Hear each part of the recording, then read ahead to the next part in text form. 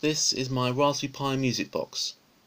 As you can see, it's a wooden box with various buttons and dials on it, and it's been designed as a musical instrument.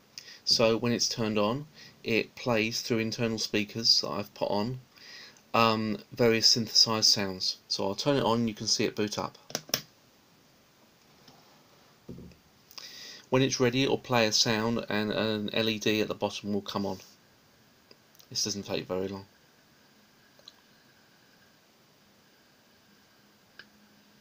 There you go, all ready. Little bit of a sound to tell you it's ready.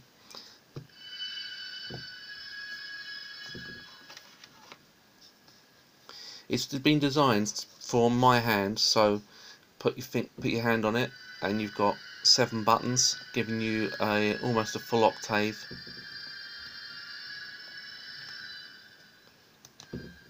You've got 3 dials. One is for volume. You have to set that all the way up or open the case a little bit. I need to drill some holes to let the speaker sounds come out. You've got another one here that changes the instrument, so as I play,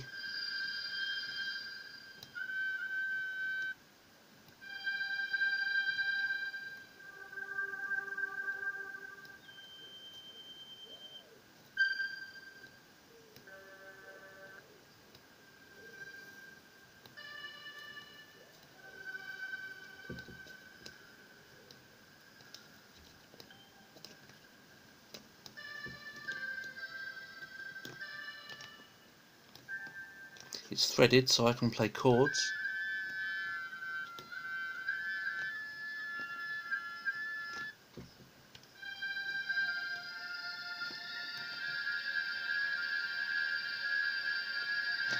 And this last knob controls the tone that you can hear.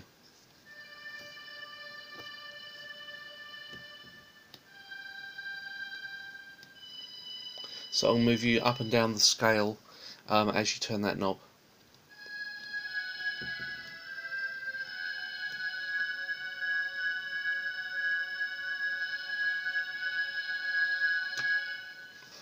There are 2 buttons on the back. One is for rebooting the Pi and one is for shutting the Pi down. I might change that round because it seems odd to have a red button which reboots the Pi. So I'm going to turn it off now so I can show you the inside. Just press that and there you go, it's finished because the LED's gone out, which means I can now safely turn it off. Inside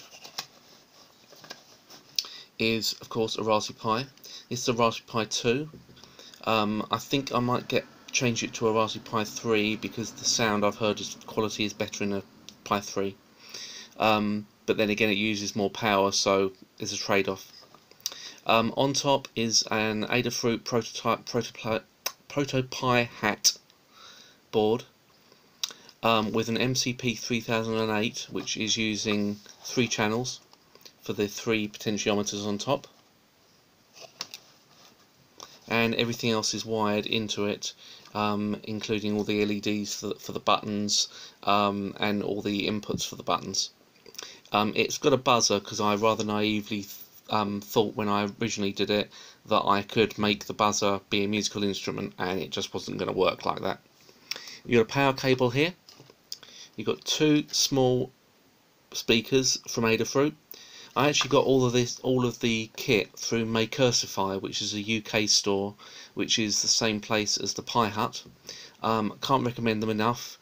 They are incredibly quick on shipping, and they've got all the Adafruit stock imported for the UK. Also in here I've got an Adafruit amplifier board, which is that one, and an Adafruit power boost board, which will take in a LiPo, which is here. It's also a charger as well, so it means you can plug it in if power gets to be a problem. And that's the LiPo. The Pi itself has got a Wi-Fi dongle, which is that white thing there, which enables me to communicate with it without having to plug it into a monitor and that kind of thing. It's a bit of a rat's nest inside. but I'm actually quite proud of the wiring job because everything was hand soldered. There's no plug in and play on it. And that is my Pi music box. Thanks for watching.